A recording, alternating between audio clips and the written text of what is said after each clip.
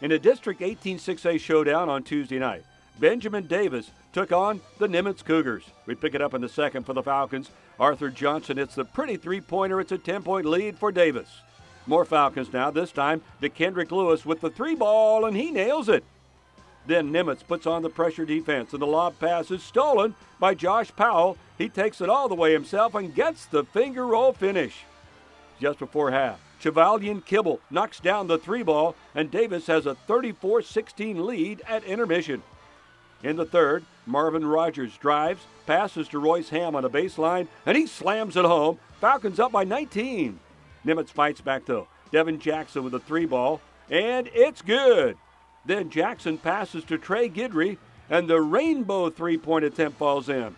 But Davis holds firm. The loose ball under the basket finds its way to Roland Lewis. He lays it in just before the third quarter expires, and Benjamin Davis goes on to win it 65-54.